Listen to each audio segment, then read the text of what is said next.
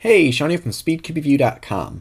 So let's talk about commutators. Now, commutators kind of confused me for a long time, and I would see people talk about it, and they would say something like, well, a commutator you can use is f prime u f d f u prime, or sorry, f prime u f d prime, and then that moves these pieces. But I have no idea why or how. So I wanted to figure out if there's an intuitive way of doing it. Before we get to that, what a commutator is a set of moves where it's A, B, so a move that's we're going to call A, a move set that's called B, and then the reverse of A, reverse of B. You might see it look like this in print. Often you'll find A being a few moves while B is just one move.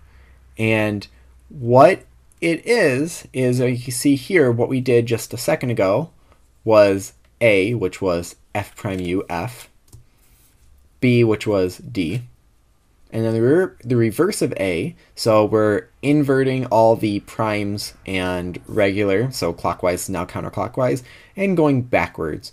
So now it's f prime u f, and then D prime.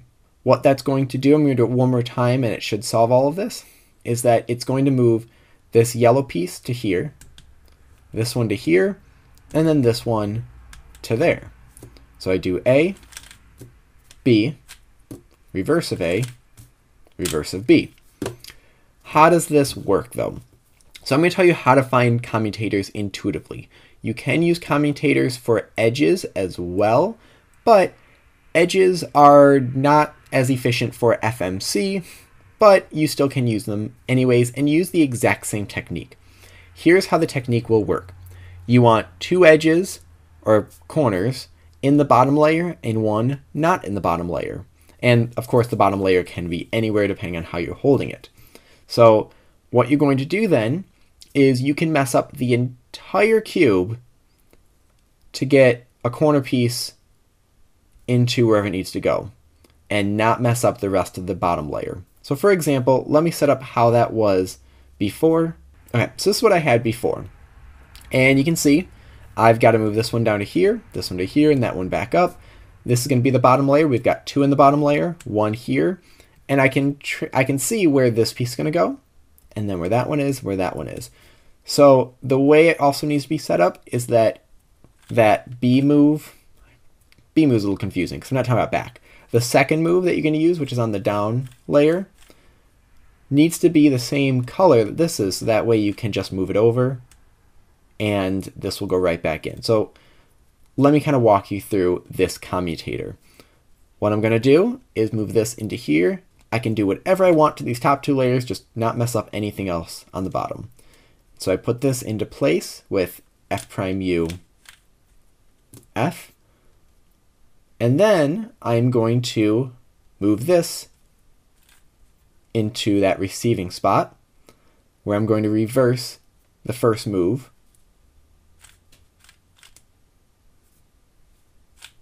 There we go. And then I'll move that back over. So now, right here, we've got a couple options for commutators we can do. And we could just do a normal OLL and then PLL, like this would be a soon case. And that leaves us with a Z permutation, which isn't really the greatest thing ever. So we are just going to do two different commutators. Now, that might not be the best thing in the world, and you see I've already gone through a couple options beforehand in an early video I tried recording, and I wasn't really happy with either one, but we're going to do this anyway. So this first one I figured out. Now for the commutator, like I said before, you need to have two in a bottom layer and one in the top layer. So if we look just like right here, I can see that this piece, or this one right here, oh, where's a good place to start? So I can see that this red piece right here needs to go down there. And then this needs to go actually back up here. We're going to move it over there for right now. And then this one's going to go over here, just for simplicity's sake of showing commutators. So what we're going to do, I'm going to cross all this stuff out that's down here, is to move this down to here. I'm going to do U prime, L prime, U, L. And I'm going to move that other one into place by doing D prime. And then I'm going to reverse that first one, which was now L prime, U prime, L, U. So we've got L prime, U prime, L, U, and then D. So that was a 10-move commutator to just move that one piece. And then we have this final one. So we're going to save this last one for our final video going over conjugates. So hopefully this helps explain a commutator. A commutator is just doing a move, another move, then back, back again. What I really wanted to focus on is how to do it intuitively.